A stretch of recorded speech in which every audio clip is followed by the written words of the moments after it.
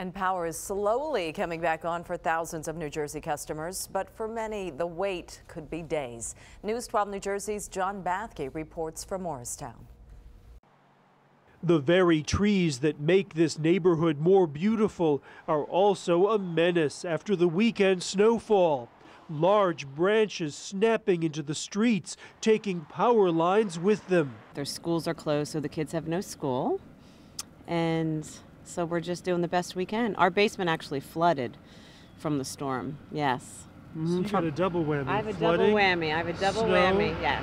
She says jcp&l warned that it could be Thursday before power is back.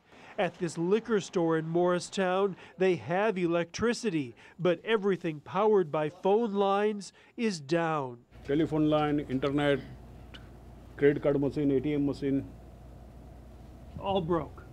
Yeah, it's working on telephone line, and telephone line is not working, so I'm losing business. Customers are hoping to have better luck playing the lottery than they did weathering the storm. You've got no electricity? No. No heat? No heat.